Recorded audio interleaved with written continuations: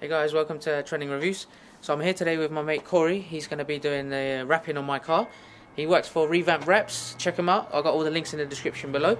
So today I'm going to be wrapping this in Satin Vampire Red for the body, and I'm going to get gloss black for the roof and the door handles as well. So hopefully you guys like that. So why not just get straight into it? You got me down again.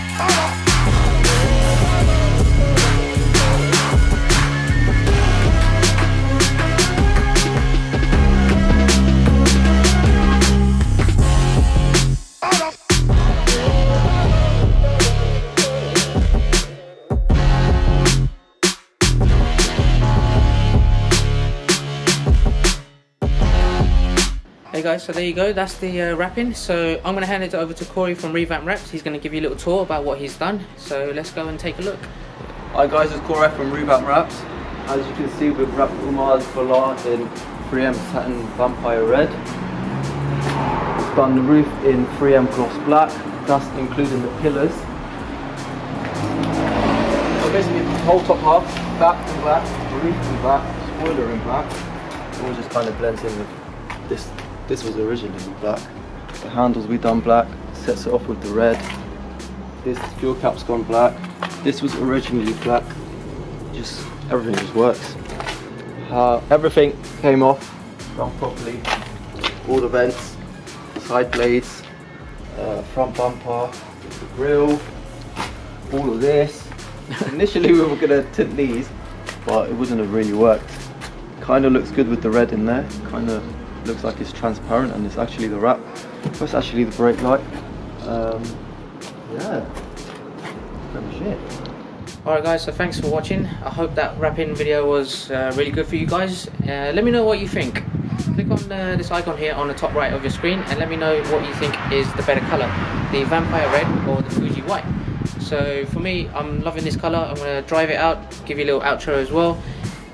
If you guys ever need to get your car wrapped and you're in the London area, then do check out Revamp Wraps. I've got all of their links in the description below.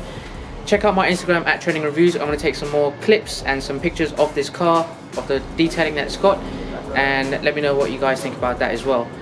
Other than that, if you've got any comments, just let me know, and I will catch you guys at the next video. Take care.